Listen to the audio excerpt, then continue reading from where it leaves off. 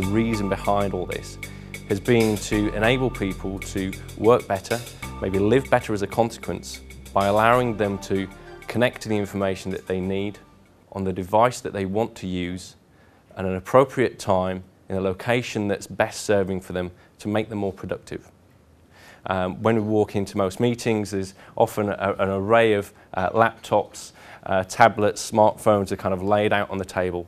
And the reason why people do that is because they get some kind of benefit. They can work and sit side by side with their customer, regardless of whatever that is. So if they're a doctor, and they can sit by the patient and look at their healthcare records, look at their x-rays and really consult with them, and then just turn to the next patient and have all of that confidential information securely delivered to that device. It's giving them some real value to focus on what it is that they want to do, which in the healthcare sector is create better patient outcomes. In a school, we're focused on enabling children to do to reach their maximum potential. If you're in a manufacturing organisation, you're looking to have an efficient, smooth process. The principal overriding factor there is often security driven. So how can we keep control of our data? How can we ensure that the users that we're providing access to are allowed to access that? Now in this cloud area, the workspace is all the things that the user needs in terms of their desktop, their information, their applications, their documents, where it's that the primary value and the primary benefit of the experience and the investment in IT is going to be driven by the software that they're installing, and not in terms of the hardware that they're using. So really, when we think about how is this going to impact organisations, it comes into one of three areas, or all of three potentially.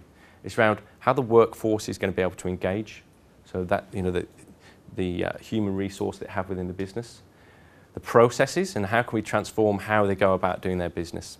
Certainly in the retail sector, as soon as you have that kind of face-to-face contact, organisations look at, well, how can we get closer?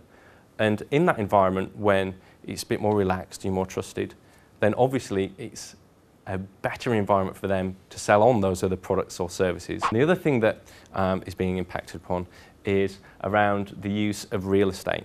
So how organisations are looking at the investment that they have in terms of their fixed offices.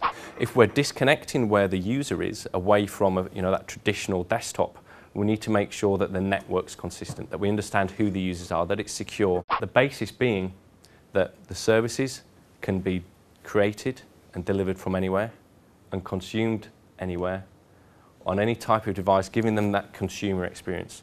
So if you want to use a MacBook, or if you want to use a standard PC or a thin client or something else, kind of free to do that.